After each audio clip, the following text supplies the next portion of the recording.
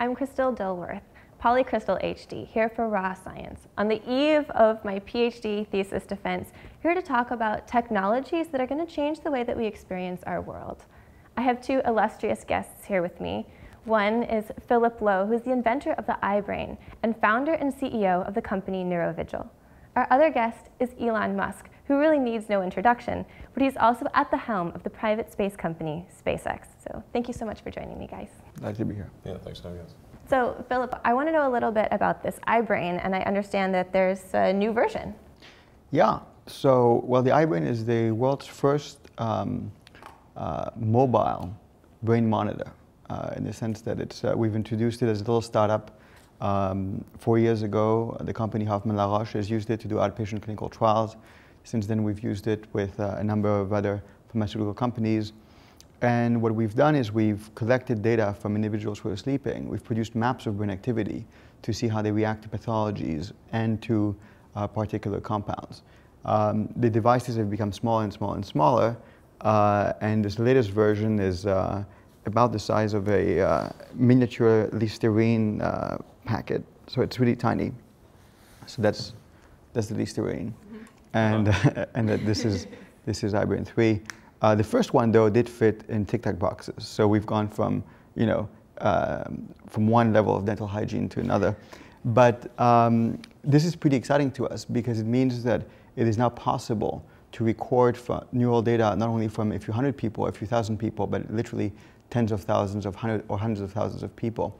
And with that, we want to use the power of analytics and big data in order to really see if people are actually diseased before they have symptoms. So you're looking for a pattern in the brainwaves? We're looking for patterns, and we're also making sure that new drugs, before they hit the market, are actually clean and safe.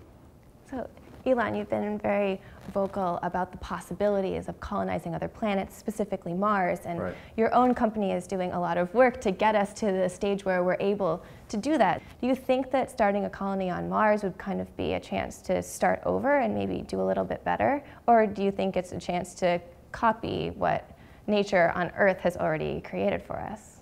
Yeah, I think it's quite likely that we'd want to bioengineer new organisms that are better suited to living on Mars. I mean, humanity's kind of done that over time by sort of selective breeding. You know, cows didn't evolve in the wild, right. But that's a very slow process, requires, you know, hundreds of generations, whereas I think with actual bioengineering you could make that happen a lot faster, maybe with more precision. Ideally, long-term, although this is a tricky subject, you'd want to write genetics. What do you mean by that? Meaning you'd want to create synthetic organisms. Completely synthetic organisms? Not necessarily completely, but you know, start with some base and then modify stuff. In the interest of colonization of other planets, are you relying on the research of government-funded space programs on the effects of, you know, being in space for long periods of time, or does SpaceX have any interest in doing its own research? Well, I think the verdict is in with respect to long-term existence in space, really mostly about zero-G. In my opinion, it is certainly. Defining long-term, too. Well, certainly more than enough to get to Mars. Okay. You know, Mars is, if you have a low energy trajectory, like minimum energy trajectory, it's about 6 months. I think that can be compressed down to about 3 months. And it gets exponentially harder as you go lower than that, three to 4. I mean, it's important to actually be at that level because then you can send your spaceship to Mars and bring it back on the same orbital synchronization. So Earth and Mars sync up every 2 years, and then they're only kind of in sync for about 6 months. So you know, and then you know they're really too far apart. So you've got to be able to go there and back in one go, and that's important for making the cost of traveling to Mars an affordable amount. Because you think of like what's the key thing to establish a colony on Mars? It's the cost per unit mass to the surface of Mars, or the cost per person as well. At a certain level, if it's too high, obviously there won't be such a thing. But if once it gets to a certain level, it will the it's like a reaction. You know, the activation energy is sort of like the economic activation energy of a Martian colony. I mean, right now it's like, I don't know, if the last NASA estimate was $500 billion, and that was during Bush the First. So I would imagine today's estimate is $1 trillion. Now we're not going to go spend $1 trillion on sending like 4 people to Mars. Mm-hmm.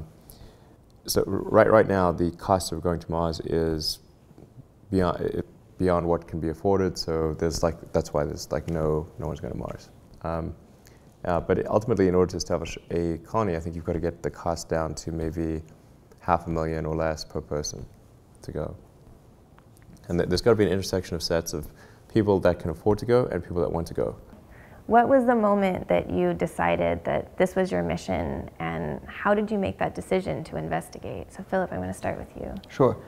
So, well, the thing is, I'm an accidental entrepreneur, and before that I was an accidental neuroscientist. And before that I was a mathematician.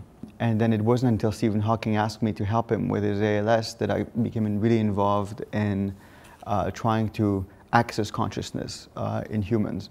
I think the previous work that I had done on consciousness in animals was more to sort of show some of the basic similarities in terms of the neurobiology. But you know, it's very interesting how these things work. I think when you're passionate, you really don't know why you do things. Because if you did, you may actually have some sort of control over them. You know, in my case, when I was 10 years old, my father was incarcerated. He had threatened someone with a gun.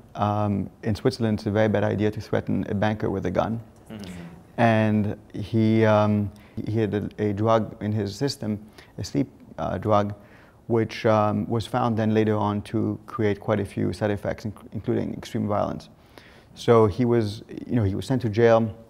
I remember going to see him then, and his case was reopened. He was the first person to be pardoned by the cantonal parliament in Geneva unanimously.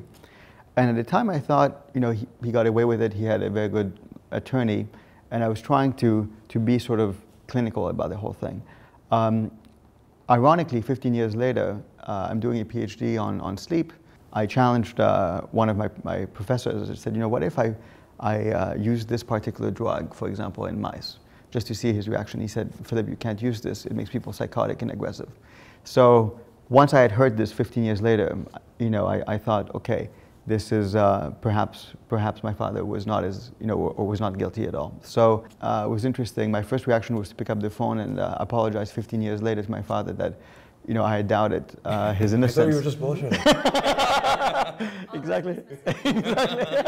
Exactly. So it was interesting. And now, of course, we're helping some pharmaceutical companies come up with cleaner drugs. You know, that's exactly what we do. So it's really a very personal motivation. I guess it is, but I didn't realize that it was until I actually had begun doing it. Thank you for sharing that. So I guess I'll ask you the same question, Elon. Like, what drives you? Like, when did you realize that this work was important, and kind of what's your personal motivation behind it? Yeah, it's just when I was in college. I mean, I try to think, well, what are the things that are most going to affect the future of humanity, and I wanted to be involved in at least some of those things.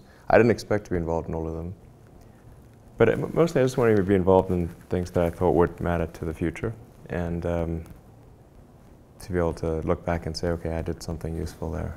Did you have specific role models that were influential in the decisions that you made, that you, or was it just some type of, you know, an internal understanding that this is what you needed to do? I wouldn't say there was like one. It wasn't any one particular role model. I mean, there's certainly many people that I admire in history. You know, Tesla obviously being one of them. Yes. I think it stems because I had this like existential crisis when I was a kid, and tried to figure out what's it all about. And none of the books I read seemed to actually have a good answer. You know, so I read all the religious texts, and I read a bunch of philosophy books, and they're all quite depressing, particularly the Germans. Actually, when I read The Hitchhiker's Guide to the Galaxy, I thought, okay, this is a pretty good one. You know, just to sort of try to gain greater enlightenment over time. That seems like a good goal, because we don't really know what the meaning of life is, or even really what the right questions are to ask. But if we can improve our understanding of the universe, then eventually we can figure out what the right question to ask is. You know, if it's not meaning of life, it's something, you know. Yeah.